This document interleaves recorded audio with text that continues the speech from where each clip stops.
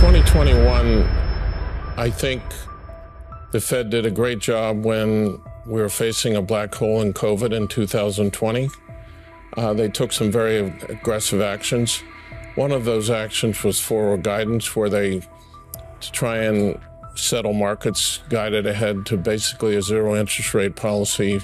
I think was frankly for 3 years. We were all fooled by COVID. I was too. When it first happened, we're wondering, are we sinking into a black hole? But it was pretty obvious, I'd say a month or two after vaccine confirmation, which was the fall of 20, that we weren't going into a black hole. Unemployment, which I think had been around 14%, started to drop precipitously. The economy came back. We wrote the article in the spring of 21 because at this point we felt we were like booming, and it was everywhere in the economy and the companies we talked to, and unemployment rate everywhere.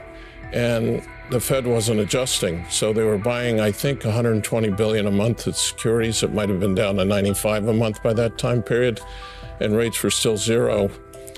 And I think had they had a clean slate, they would have never been buying bonds to that degree with what was going on in the economy.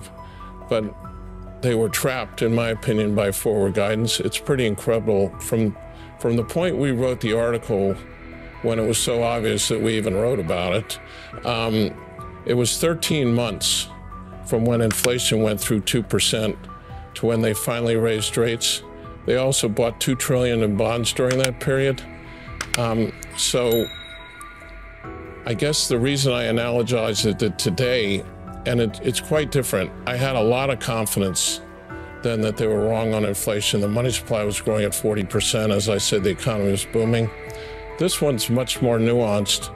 However, just look at the asymmetry here.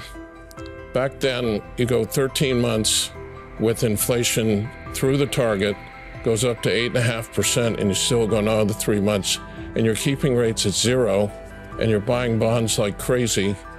And then when you finally move, you move 25 basis points. And your rationale is, we need to see the whites of inflation's eyes. And you're saying this when it's 3 or 4 or 5%. Okay, today, we're still quite a bit above target, depending on which measure you use, somewhere between 2.5 and 3.25. The economy, they've come up with this, I guess, theory that monetary policy is restrictive because of real inflation rates. But I don't really go by theory. I'm a market animal. Frankly, we've found over the years that markets are better predictors than professors. And when I look at the landscape, equities at a record high, gold at a record high, GDP above trend, credit tight, bank earnings and forecasts look good. We don't see any restriction whatsoever. Crypto going crazy, you name it. So all of a sudden, the crowd that said they wanted to see the whites of inflation's eyes and they wanted to be data dependent as opposed to forward looking are now cutting 50 basis points, not a quarter, which is what they started of, and we're not even to target yet. And this is all on the theory that monetary policy is restrictive. So what I would say is this: I don't have the conviction I had in 21 that we wrote that article that the Fed is going to be wrong. But on a risk-reward basis, I don't think it makes any sense at all to lay out the cards they've laid out and commit themselves through forward guidance once again. And what I was trying to say when I was saying it reminds me of 21 is I just hope if the data don't go with them, and they certainly haven't since they started this narrative, they adjust this time and they're not trapped by the forward guidance the way they were in 21. In the 1970s, inflation came down from a remarkably similar level to where it was in 21. I think 21 peaked at 9. I think it was 8 back in the 70s. They came down to 3. The Fed was easing because they had the 75 recession. So the Fed started easing and inflation went right back up to, I think it peaked at a 12% when Volcker came in and smashed it. I'm not predicting that, but when you're easing into a melt-up in financial markets, and we have the fiscal policy we have going forward, it's certainly a risk. And I think it's a mistake not to be taking that risk into account.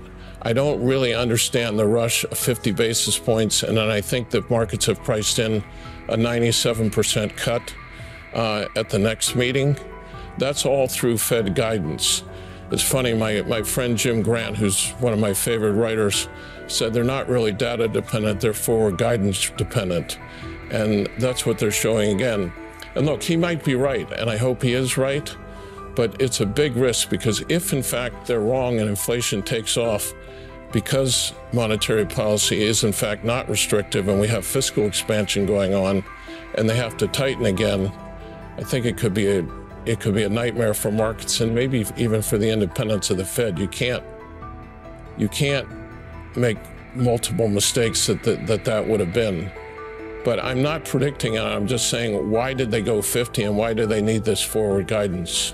Well, I think the shadow Fed and this kind of talk is a horrible idea and irresponsible. However, I think were Trump to be elected, the institution will hold. I think a bigger threat to the Fed would be major mistakes by the Fed. I think the Fed is obsessed with soft landings and fine tuning. To me, that's not the real job. The real job is to avoid the kind of problems we had with the great financial crisis, which in my opinion were because the Fed was too easy going into them, created a housing bubble. And then obviously after COVID, not the initial actions, but sticking with it for a year and a half or 2 years, buying bonds with the money supply exploding. To me, they've got to stop the fine tuning and start looking at the bigger picture and committing yourselves now, and then if they stick to forward guidance and inflation starts going up again, that could lead to a hard landing, not a soft landing. It's an evolving situation. If you had asked me this 12 days ago, I would have said, I don't have a clue, it's in a total toss-up. I still don't have conviction who's going to win on the election, but as I said earlier, I like market indicators for the economy and for financial restrictiveness. I also like them for elections. I remember how right the market was on Ronald Reagan in 1980, despite what the pundits were saying. And I must say, in the last 12 days, the market and the inside of the market is very convinced Trump is going to win.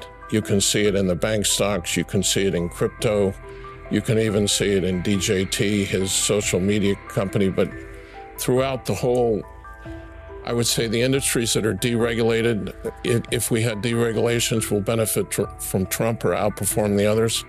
So if you put a gun to my head, and thank God there's not one to my head, so this really doesn't matter, I would say that I would have to guess Trump is the favorite to win the election now, but who knows what these polls even mean? No one even responds to them anymore. But that's what we're looking at. I think the delta between, let's say, 4 outcomes: blue sweep, red sweep, Trump with a blue branch of Congress, Harris with a red branch of Congress.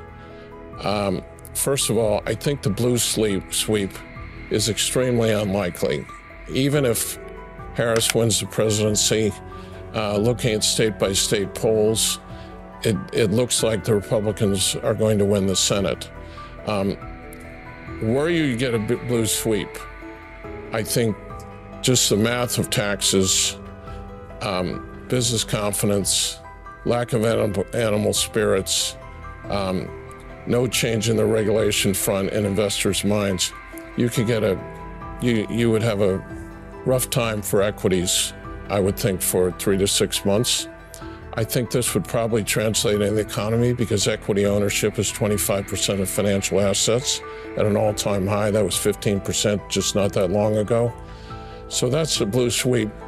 But the good news or the bad news, depending on how you view life, is I think it's highly unlikely, so that playbook is probably going to be irrelevant. A red sweep, which I think is probably more likely than a Trump presidency with a blue Congress, because personally I think anybody that votes for Trump is probably not going to change their ballot. for a Democrat in Congress.